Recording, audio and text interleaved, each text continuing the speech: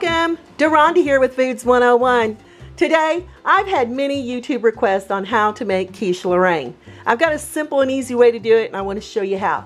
You're first going to start off with a 9-inch pie crust. This is unbaked. If you don't know how to make pie crust, I show you how in my YouTube food video on how to make the perfect homemade pie crust, and I've added the link below. You're going to need 6 ounces of your shredded Swiss cheese. This is a 1.5 cups. You can buy it already shredded, or you may go ahead and shred it by hand. 8 slices of crispy fried bacon that we're going to crumble up later on. 3 eggs at room temperature. 1/4 teaspoon of kosher salt, 1/8 teaspoon of fresh cracked pepper, 1/2 cup of chopped onions, 1.5 cups of evaporated milk, or if you'd like to use half and half, you may do that too. So let's first start sauteing our onions. In a 2-quart saucepan over medium heat, I'm adding about 2 teaspoons of olive oil. If you want to add your bacon grease to saute your onions in, you may.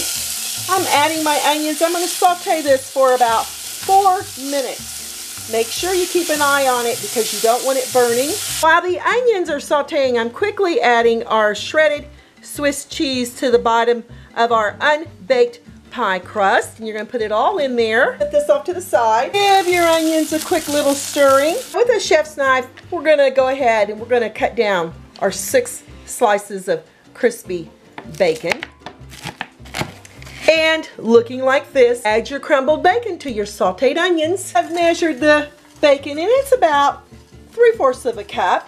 You can use a 1/2 cup if you wish, or you may use more. I'm gonna leave that up to you. Add this to the top of that shredded Swiss cheese until we have an even layer on the top.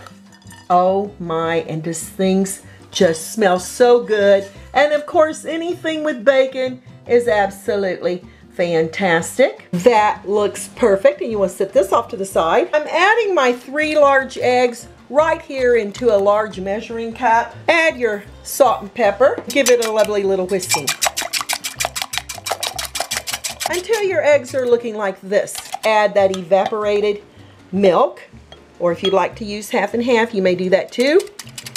And we're going to whisk this until these 4 ingredients are well blended. Slowly pour the egg mixture on the top of that Swiss cheese and the bacon and onion.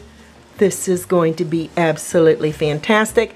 And by the way, at this time, you want your oven preheated to 350 degrees Fahrenheit, because this is going to bake on the middle rack for the next 30 to 40 minutes. Use your timer and no peeking. Just took my quiche Lorraine out of the oven and look how fantastic that is. Yum. Now to make sure it's completely baked, I'm using a toothpick. I'm gonna go in the center. I'm gonna pull it out. If there's any egg or anything left on that toothpick, we'd have to put it back in the oven for about 5 more minutes. But this is perfect, and we're gonna let it cool for the next 5 minutes. It smells so delicious. Here we've got a slice of that quiche Lorraine that we're going to try, and you can see the bacon and the Swiss cheese, and it baked just absolutely lovely. I'm gonna give it a try.